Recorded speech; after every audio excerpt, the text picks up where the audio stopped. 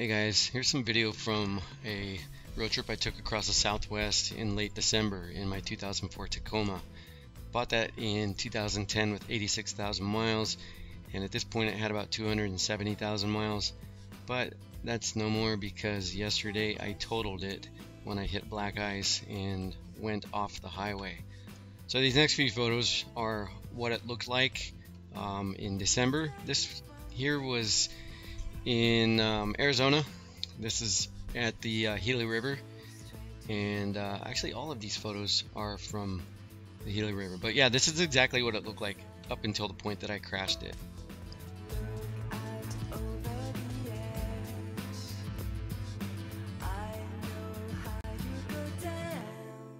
Alright, so this is at the towing yard now. I went to pick up my personal belongings today, and basically what happened was I hit black ice and lost control, and the truck hit the guardrail almost head on.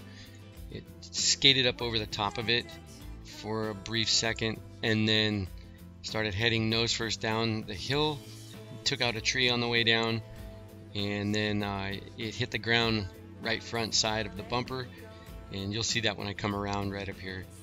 Oh yeah, it rolled a couple times after, so when it came to a rest, I was laying on the driver's side of the vehicle and I climbed out of the passenger side. My first thought was that it was going to catch fire or something, but fortunately that didn't happen. There's the point of impact right there. Airbags never did deploy either, which is kind of strange, but no point in speculating. And yeah, here comes the actual moment that it happened. I'll narrate it. Alright, here I come. It's starting to lose control right here, going for the guardrail, and it's skating up along the guardrail. Here comes the tree, boom, and my video went off after that. So I'm not looking forward to having a car payment again, but it was a great truck while it lasted. So wear your seatbelts. Cheers.